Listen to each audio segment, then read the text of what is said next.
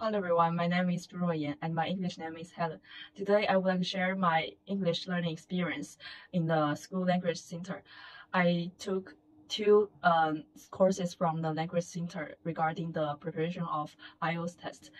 The first one was last semester. I took a course which is the IELTS test writing and reading. I learned a lot from those classes. First, I learned how to read the reading test during the IELTS test efficiently. Secondly, I also learned some useful expressions of IELTS test writing, especially for part one, because part one is to describe a graph or some figures, and there are many new expressions that I need to learn.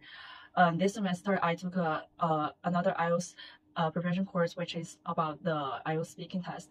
The teacher showed us many videos of the previous exam taker, and I learned a lot from them. During the IELTS speaking test, I can actually speak fluently and naturally with the examiner.